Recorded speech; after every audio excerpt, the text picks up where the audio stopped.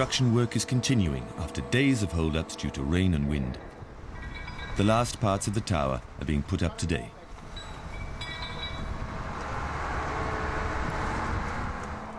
The Vorstadt Association of Municipalities, which is made up of 13 villages, is getting 5 wind turbines. The mayor commissioned the project. He says he wants his community to be independent from big energy suppliers. By 2017, Vorstadt intends to be generating 100% of its own electricity. That means all the power needed by the 29,000 residents and all local business and industry will be produced here. There's a solar power plant in the area already. The idea behind the latest project is that it will also create local jobs. The chief executive of Juwi promotes the concept of communities generating power for themselves.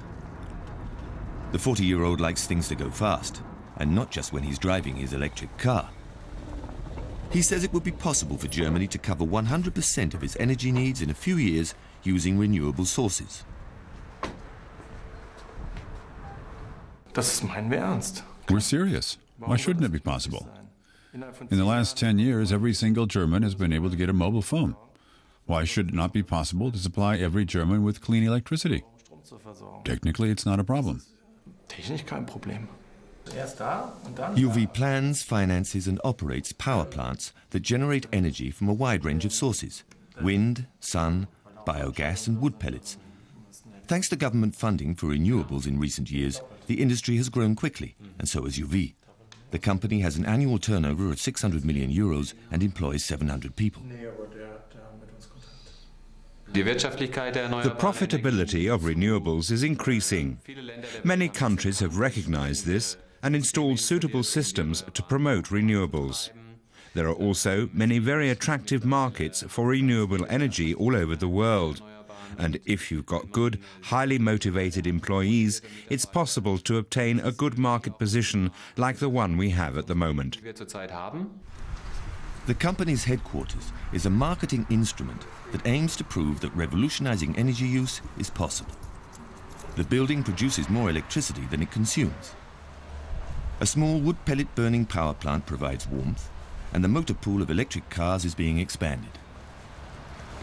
Visitors come daily to see what the company itself describes as the world's most energy-efficient office building. It's built from wood, has the best insulation and no elevators. That was important to company executives, as is training their employees in environmentally correct behavior.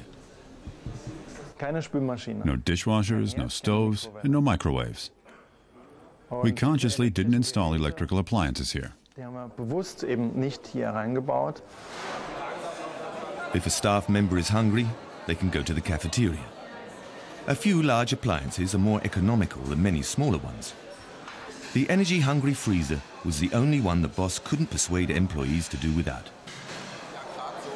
But now, it's time to eat.